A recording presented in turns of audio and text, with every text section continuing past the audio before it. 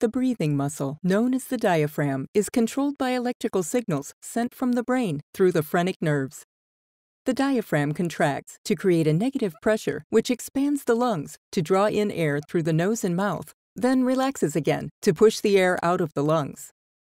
In certain medical situations where breathing is assisted with a mechanical ventilator, air is forced into the lungs under the machine's positive pressure rather than being drawn in naturally by the diaphragm.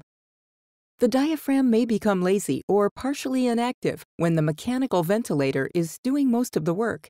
Research shows that ICU patients requiring mechanical ventilation often experience diaphragm muscle shrinkage within 18 to 69 hours, leading to a condition known as ventilator-induced diaphragmatic dysfunction, or VIDD.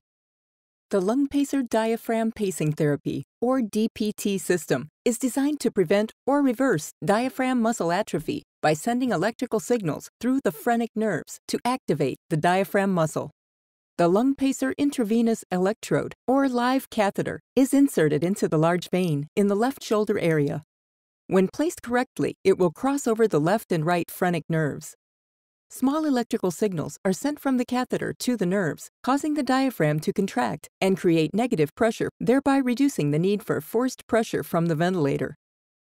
The live catheter is a temporary, easily removable device designed to exercise and strengthen weakened diaphragm muscles and improve diaphragmatic endurance.